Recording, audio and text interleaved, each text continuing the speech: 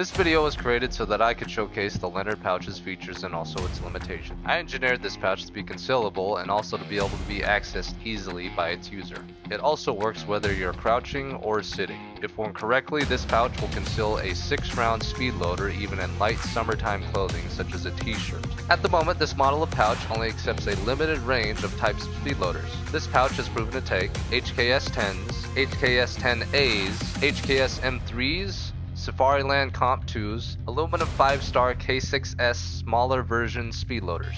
These are all 6-shot 357 loaders that are under these dimensions.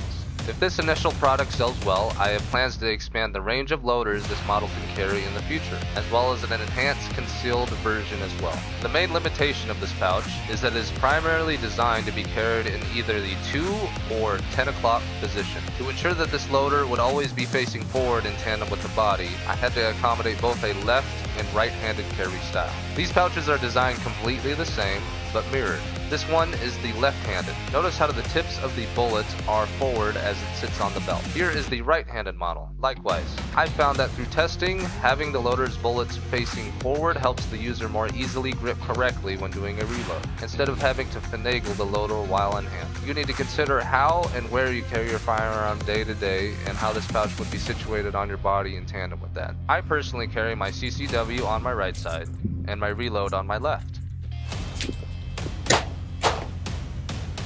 Here is the correct way to wear and access this pouch.